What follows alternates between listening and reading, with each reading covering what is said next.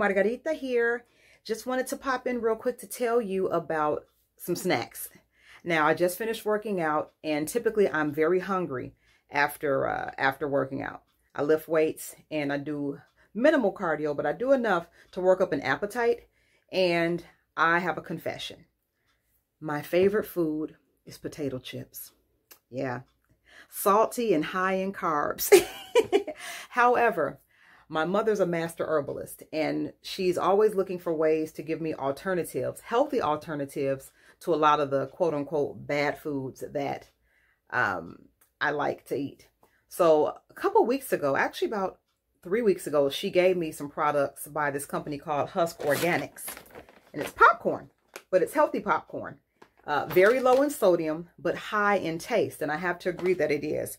They come in these interesting flavor combinations, like this one that I've been working on is spirulina and dragon fruit.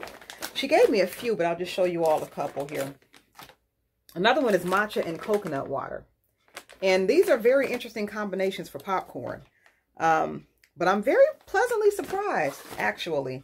So I have not had potato chips since I've had these. So it's been a couple weeks since I've had potato chips. And I can admit that I have not been craving them because these have helped satisfy the craving without having as high of a sodium content as most chips.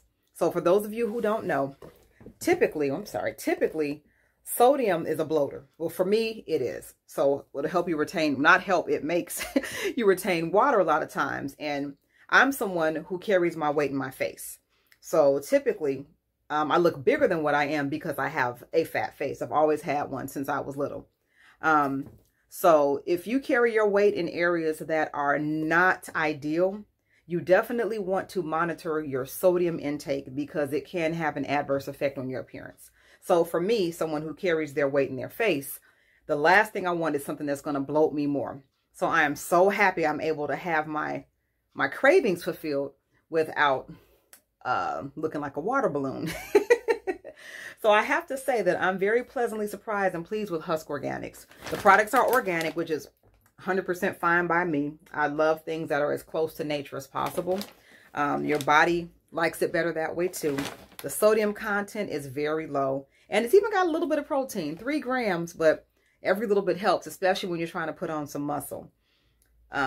They use Himalayan pink salt, so that's a better version of salt versus a lot of the table salts and iodized salts and different salts that are used in most food, especially processed foods. And I have to thank my mom for that.